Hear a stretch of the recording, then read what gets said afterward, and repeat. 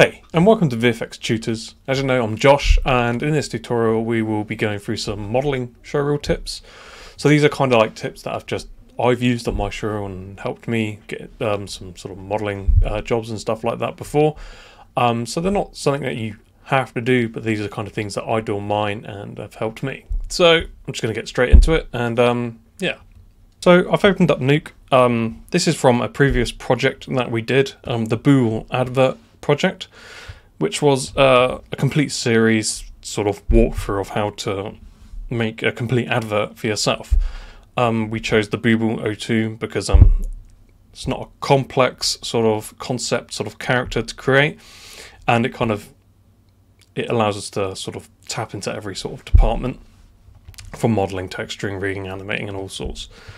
And basically that project was having a sort of an advert idea, shooting some footage, having the concept, then basically going from concept to final piece. So doing all the modeling, texturing, rigging, animating, and all sorts just to get through and complete your project. And that's all free on my YouTube, so if you want to go through that and do that, I'll put a link in the description, and hopefully it should pop up here. But it's a good fun project. It's not super complex on all levels, but it will show you how to do. It will give you a good insight of all the sort of departments of VFX.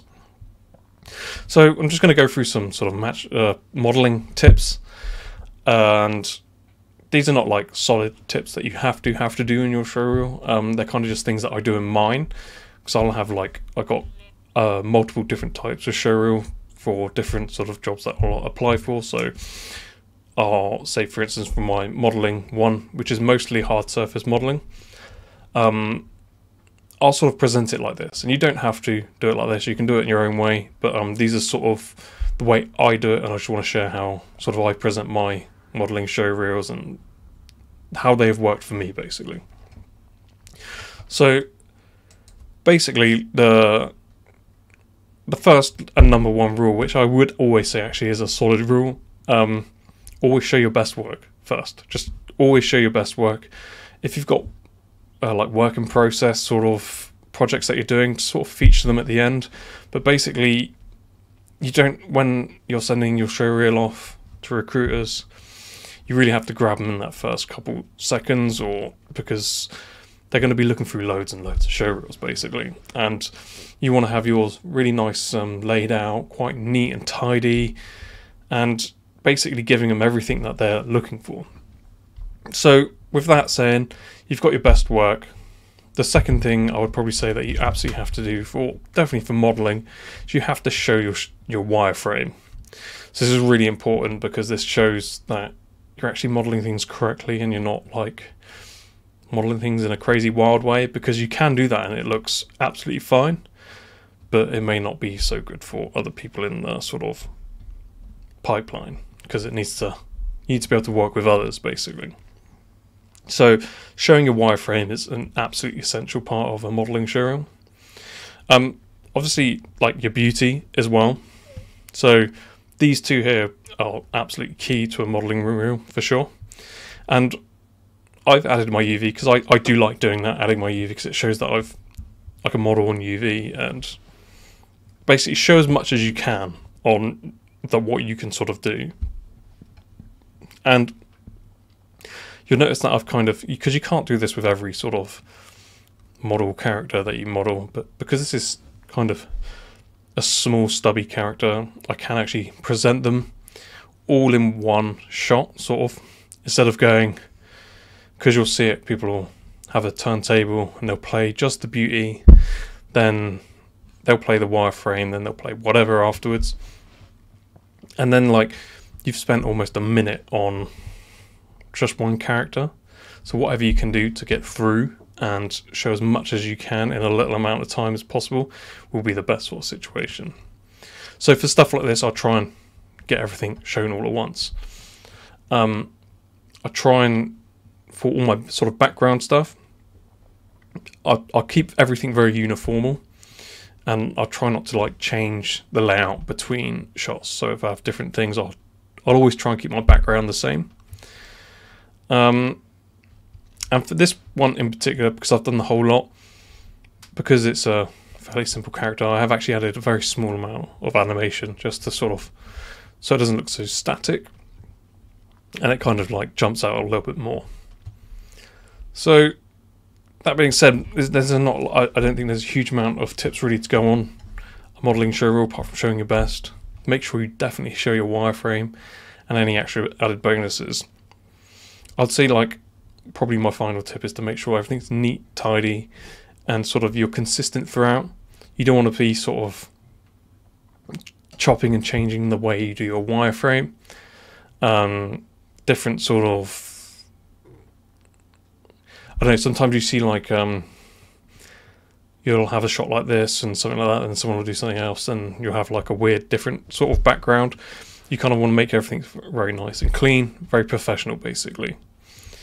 So you can see that I've got some sort of animation on here, and you don't have to do that, but you'll notice that for me the best way is to do my wireframe sort of this way.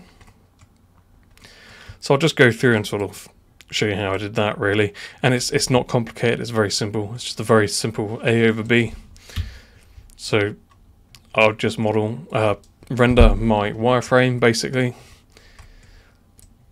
I'll have my turntable. That just means that I can just overlay it on my beauty, and literally just using an overlay on it, and I'll use that for every single one, so I'm consistent throughout all my shots. Then I'll have my background. So there's not a huge amount of things I can really go on. This is kind of just how I do for all my shots. Trying to think of what else to really say on it. It's still very much show your best work, and like probably the two golden rules of a modelling show: show your best work and make sure you show your wireframe with your model.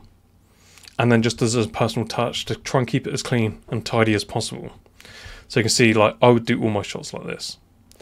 And if you've done the entire shot, I haven't got it here right now, but because I have done everything here, in the bottom left, I'd probably put all aspects.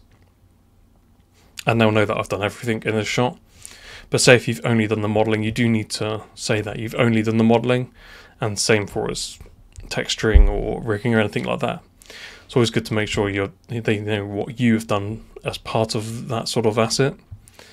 But then other than that, there's some very simple sort of tips, but sometimes the simplest things help you quite a long way.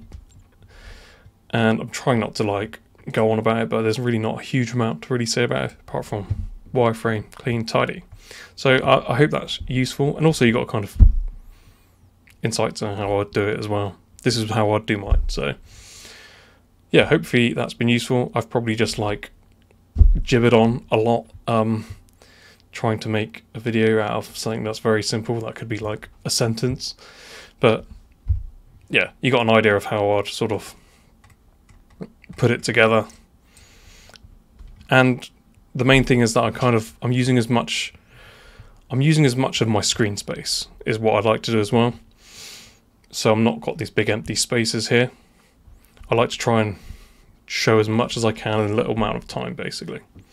So I hope that's been helpful. I know I've probably gibbered on a lot. But yeah, thanks for watching. Leave a comment or like the video or not. Don't like it. Your choice. If it's been helpful to one person, that's good enough for me. So thanks for watching, and see you in the next video.